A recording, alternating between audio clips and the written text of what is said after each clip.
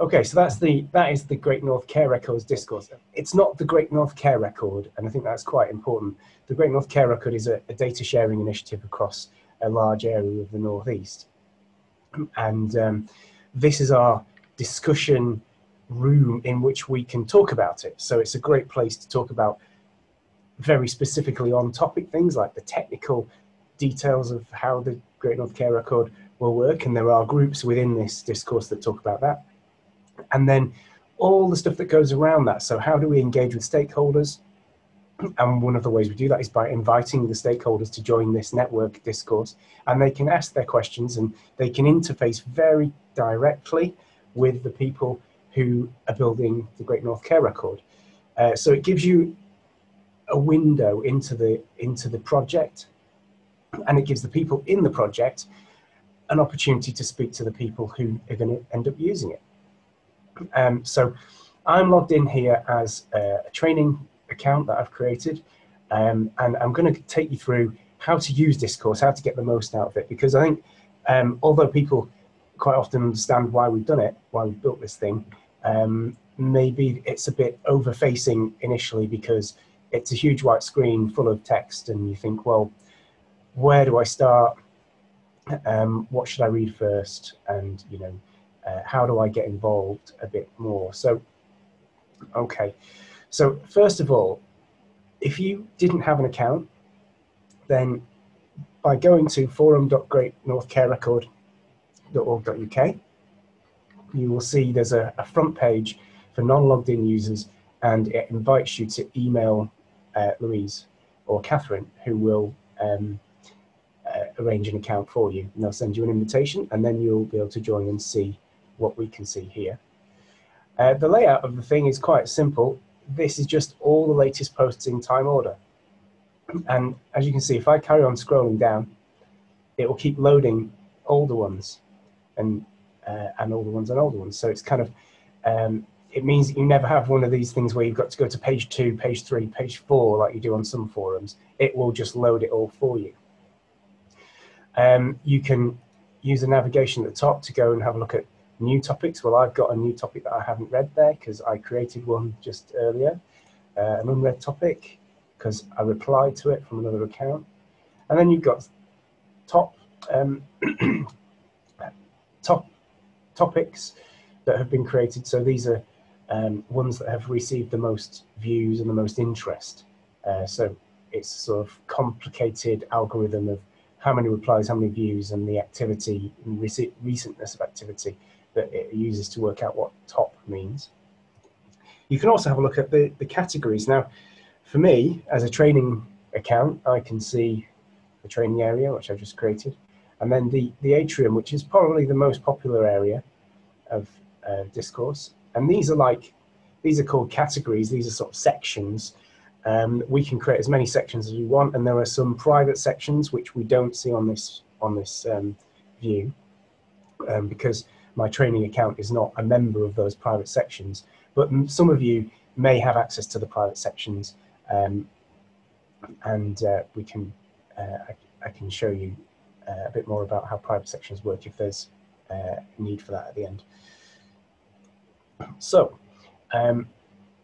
We've also got things like productivity tips, which is kind of handy. You know, it's a way of sharing useful things across the network and say, well, you know, I work like this, I found it useful, and sharing that with my community.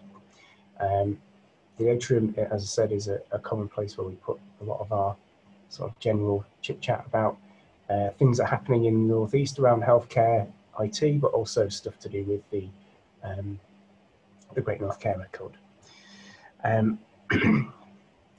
One thing that is probably worth saying at this stage is just that some people ask me, why would we use this and not an email news group kind of thing, or an email list server?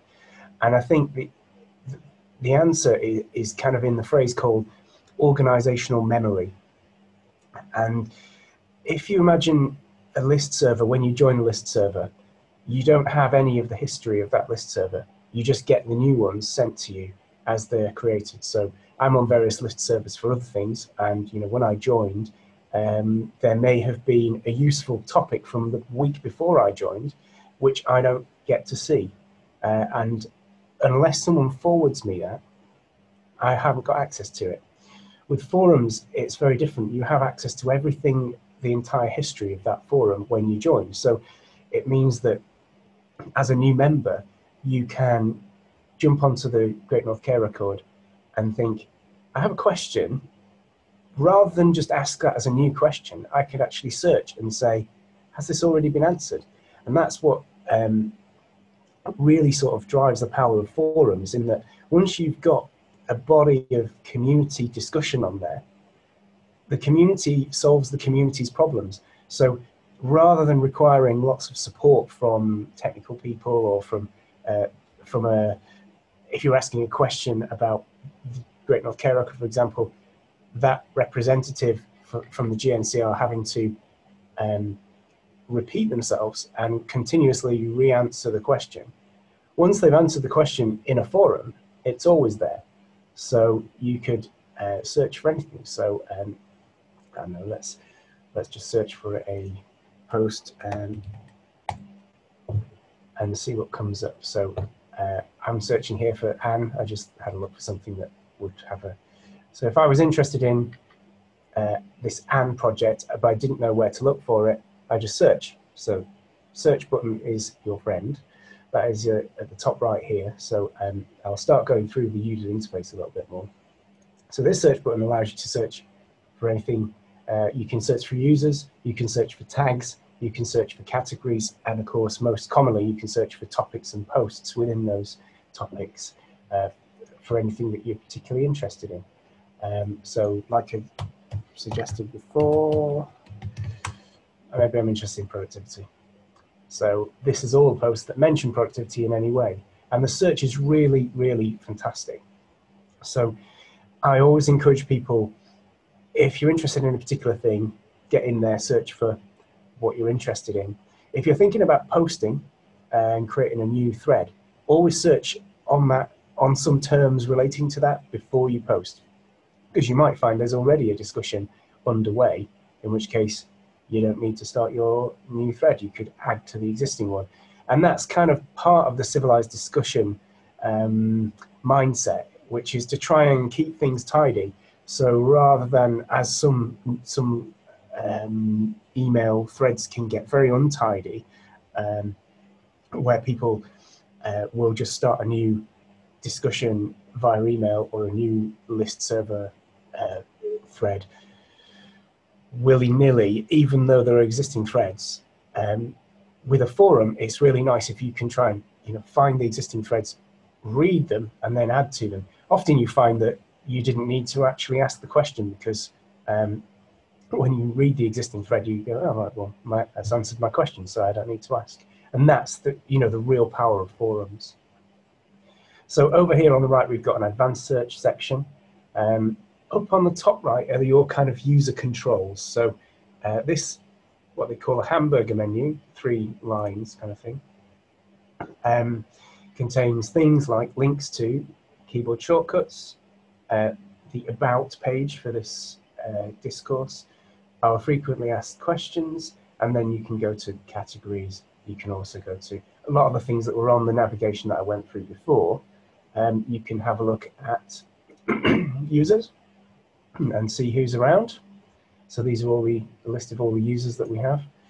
There are some user groups, and some of these groups are open, like Cafe Informatica.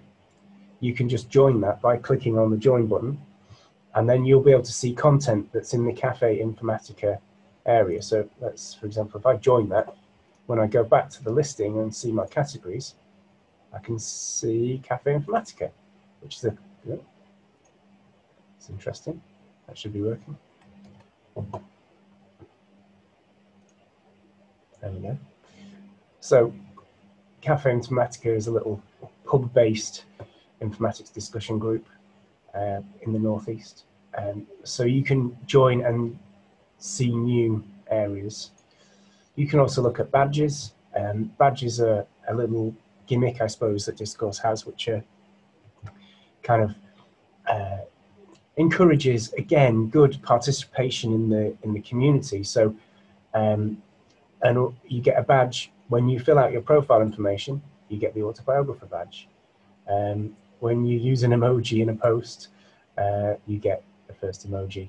When you quote somebody, you get a first quote. And what these are doing is kind of encouraging people to use all the features and play with the features that are in Discourse and make the most of it. And I'll sort of show you through some of these features as we go.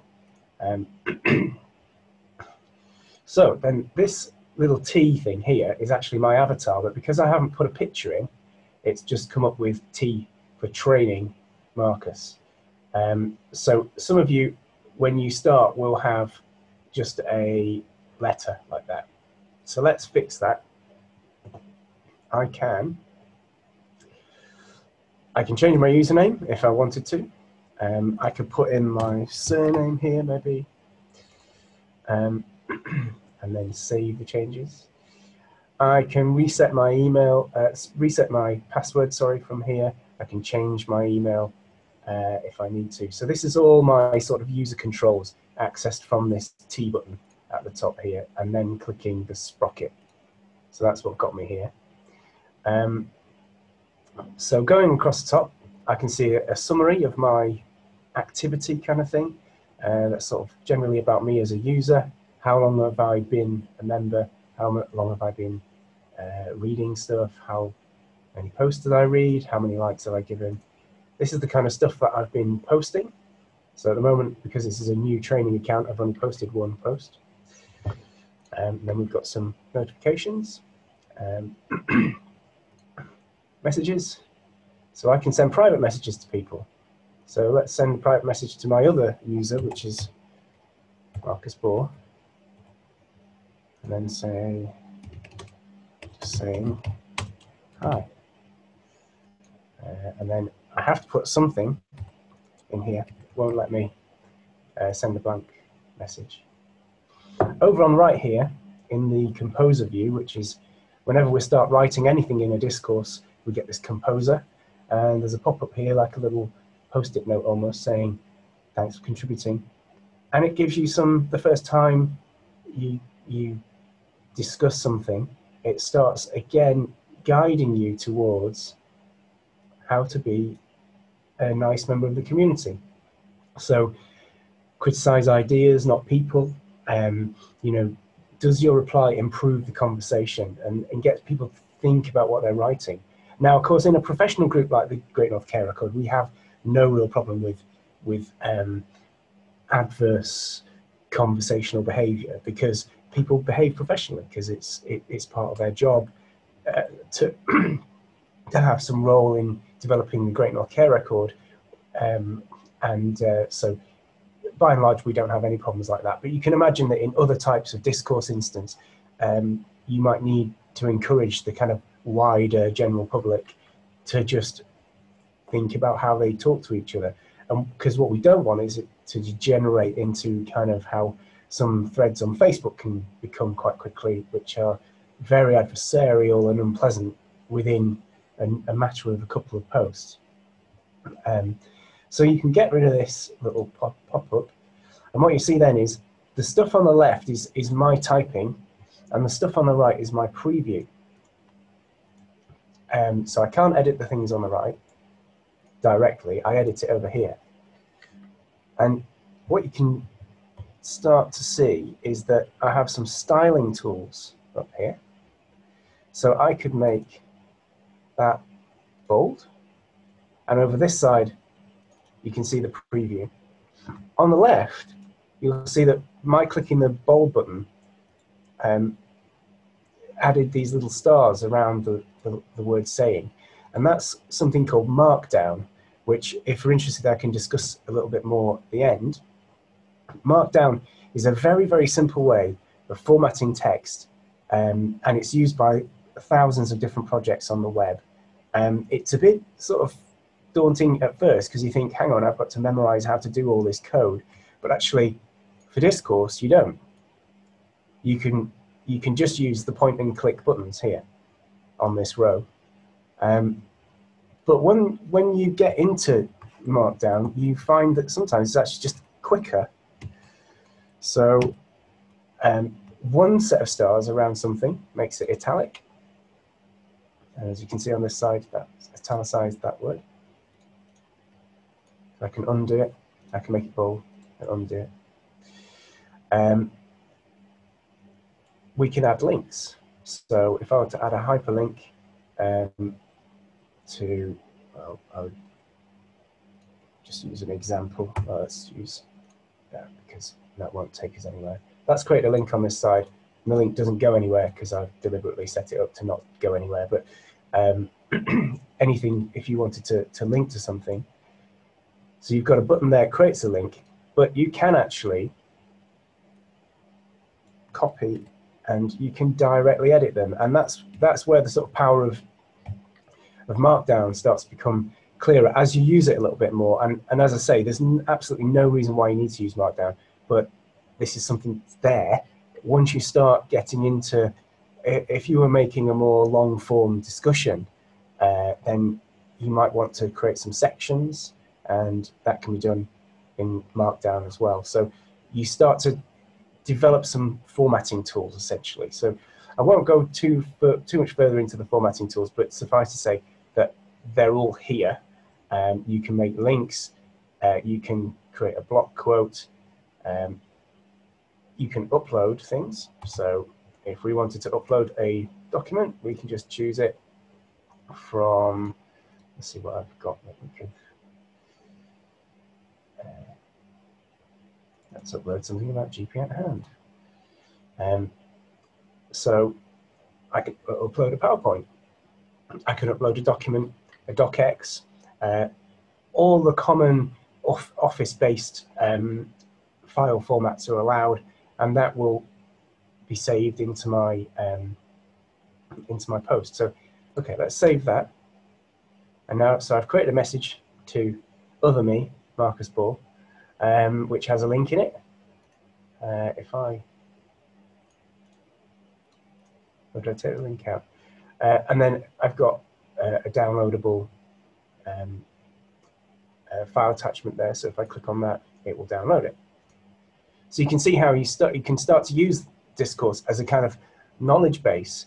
So I happen to have sent a private message, but it works exactly the same. All the composer tools are exactly the same if I was writing a post. So on that note, let's go and let's find my training area. And I created a webinar topic. So that was my original post here, Training Marcus, Discourse webinar. And then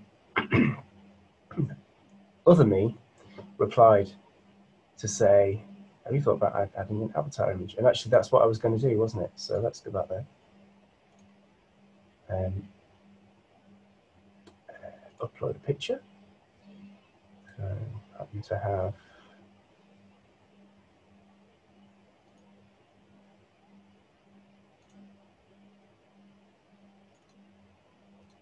an old avatar. We can use that.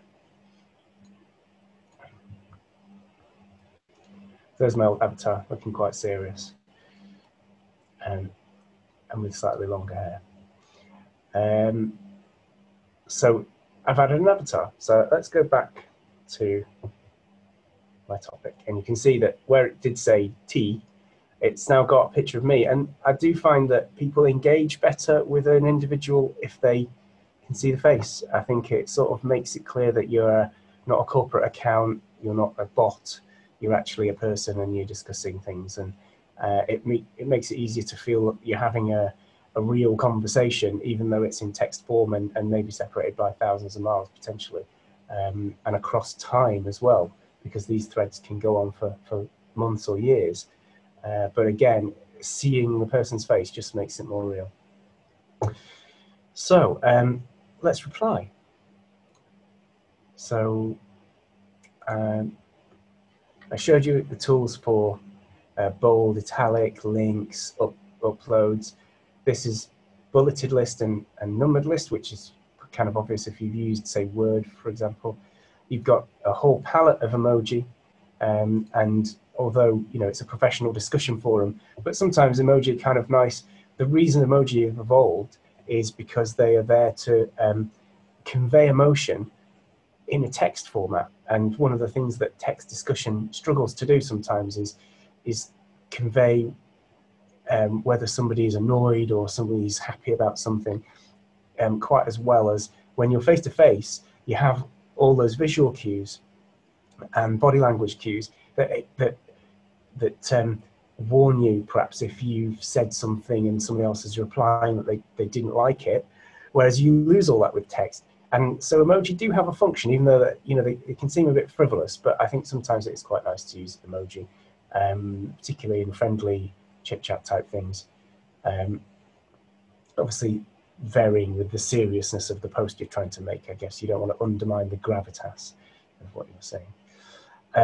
I'll leave insert date and time because that's probably not that critical, but you can play with that feature.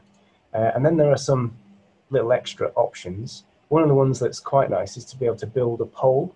I won't go into detail on that, but if you want to play with that, you can actually create a post that is a poll. So you supply the poll options, and you can let people have however many votes they want, and you can choose whether you want to display the voters or not display the voters.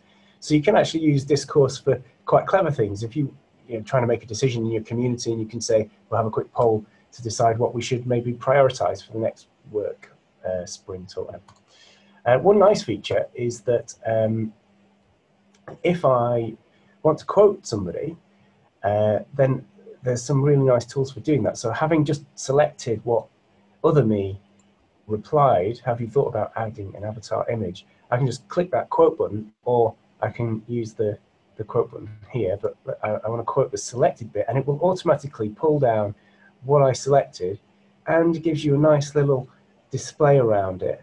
So where that's useful is if you're replying to a long thread and several people have responded something, you could reply in one post to several things without it becoming confusing. Because I don't know, sometimes you've got like an email thread, people will reply to the last email thread and you can't tell whether they're replying to your reply or replying to a previous reply, and it's not always clear from the context. So here we go, I'm going to make it very clear. So Training Marcus said it was Discourse webinar, and I'm like, yes, I know. I wrote this, but then have you thought about having an avatar image? I replied to other Marcus to say, yes, I just did this. Thanks for the tip. And on the right, you can see my preview.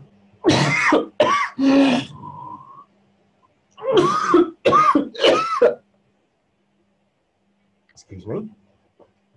Don't get whooping cough is my advice. I have been, I'm told, vaccinated against it, but it wears off. So my preview now reflects what is been put into the thread. And it's really clear who I was replying to and what they said, and what I can intersperse my replies really cleverly so that I'm improving this topic. I'm not making it more confusing.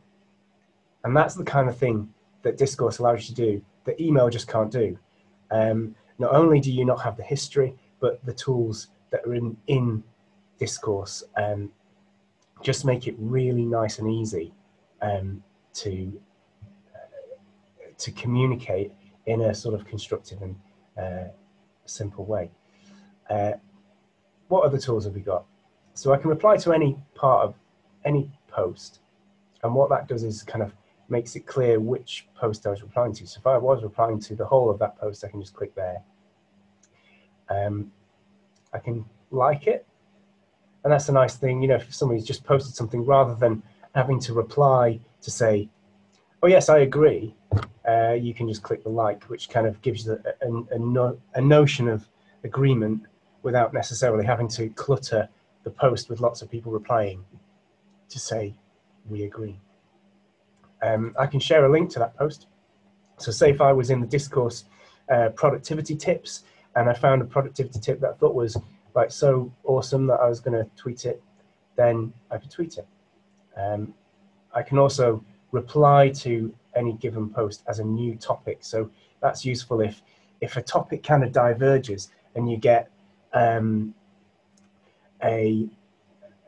thread continues about one thing, but then you kind of want to split it off and say, just at this point, where you mentioned some related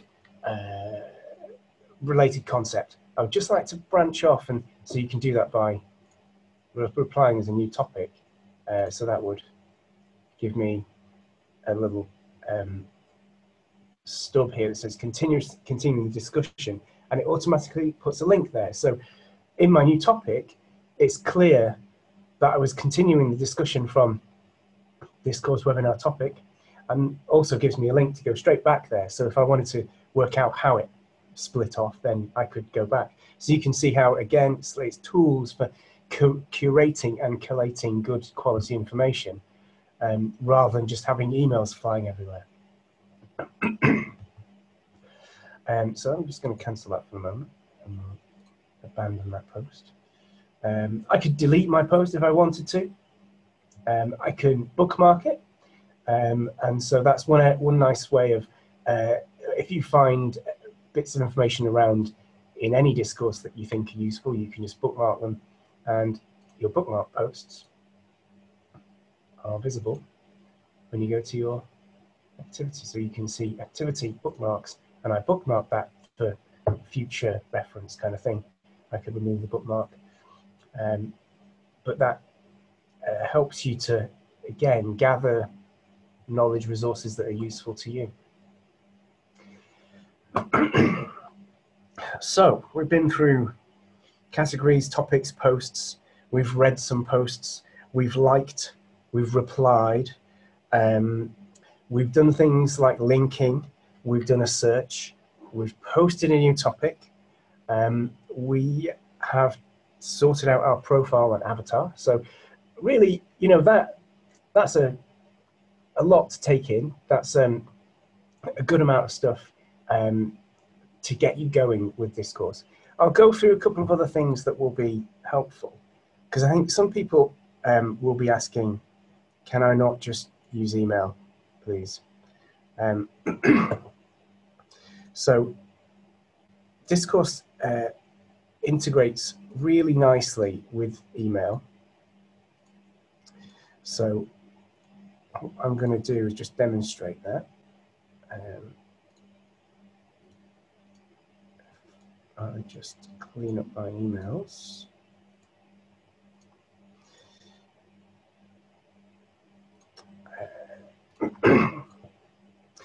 So let's pop that up to there. And what you'll see, hopefully you'll see my Gmail now.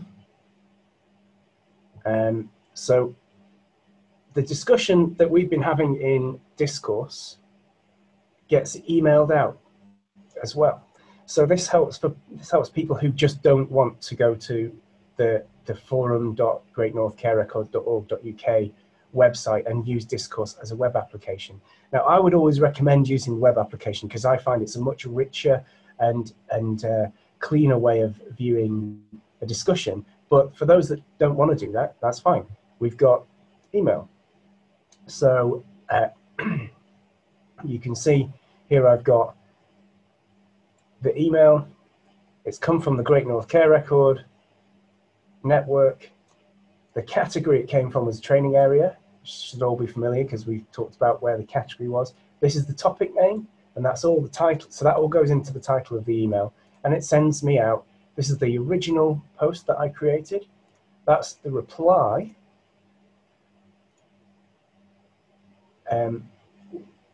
So it gets a little bit confusing because I'm replying to myself using my own email. So it's all getting thrown into one big thing. But essentially what you can see is that it creates a thread, just like it did on the actual web application. But for people who would rather use Outlook or would rather use Gmail, here you go. And if I reply right here in my replying right here from my email client, Um, that will eventually get linked up back onto the original thread. And it takes a moment or so, because what's happening in the background is that Discourse has to wait for the reply to arrive, and then it periodically checks the incoming email account, and it does that every minute or two. So it doesn't immediately arrive in Discourse, but within a minute or two it will do. So what happens is it'll get sent, and this reply will be integrated, that's the word I'm struggling to find, into the Great North Care Record normal kind of view. So it'll just appear here in a minute or two. So that's a way that people who would prefer to use email can do.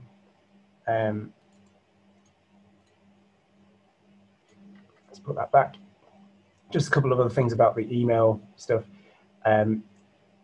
Obviously, we're sending out emails. It tells you why you're getting the email, mailing list mode. And if you want to unsubscribe, clicking here will take you to your account where you can set your preferences, including just switch off all emails. And if you click on this button, there's a topic, it will take you to the topic. Now, if I do that from here, from this browser, it will take me to the wrong bit, because I'm using two accounts at once. So, aha. And the reply that I did from email is there. So that's been put onto the right topic using Discourse magic. Discourse just knows when you email back, it knows how to connect it to the right discussion in the right way. So that means that people who are using email clients and people who are using the web application have the same experience in a way. You know, they're contributing to the same conversation, but they're just doing it in the way that suits them, which is nice. Whilst we're mentioning preferences to do with emails, let's go and show you how to get rid of all these emails if they're bothering you. Because I think one thing that we do get sometimes feedback from is if a new person joins a forum and they feel inundated with notifications about stuff that's activity on the forum, we'd want you to know how to control that. And there are lots of tools inside your account to change that. So I went to my profile, the sprocket, that takes you to preferences, and then on the left sidebar you can see I've got lots of options, and these are worth exploring if you're a power user of Discourse to sort of see what there is. Initially I was taken to emails, and we have chosen in the Great North Care Record to enable mailing list mode. Now what that does is sends an email for every new post.